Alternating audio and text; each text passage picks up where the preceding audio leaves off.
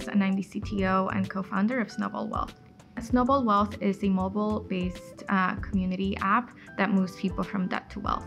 And we help people with a three-pronged approach of community, cohort-based courses, and AI-driven financial planning. DivInc has been great. One of my favorite things has been the amount of exposure that we've had to other people in the industry here in Houston. And one of my favorite workshops was on actually working with PR and thinking about like, how do you do a press release?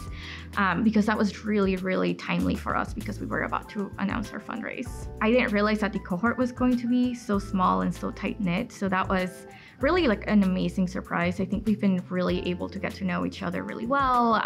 We know everyone else who's in the cohort. We get a lot of intimate and one-on-one time with all of our mentors and the people who are doing the workshops. So that's, I would say, like the reality. And I think that's also what's made this really, really valuable. I think my favorite part about this cohort is the intimate moments that we have with each other. Not only is this, the first time that I'm like meeting other founders here in Houston, but it's like a woman-only founder. So one of the best parts of this is being able to go and talk about our struggles, talk about the things that, we're dealing with day to day, and having other people that can really resonate with that. For example, when we were doing our first PR release, it was really amazing to see everyone kind of like gather around and like support us and like share the news with their networks and not really have to over explain why that was important, because we all just know that that's something that's really critical for your company, to be able to share the message and start sharing the news.